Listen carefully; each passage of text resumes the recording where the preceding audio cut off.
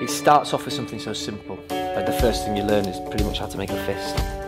And it's very kind of structured and graded, and it's structured improvement, which you can take from it whatever you want. But the very, very simple answer is it's a martial art that teaches you how to defend yourself.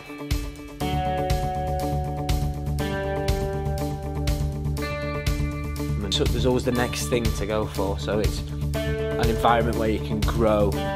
It really builds your confidence. It teaches you like self-control, respect and discipline.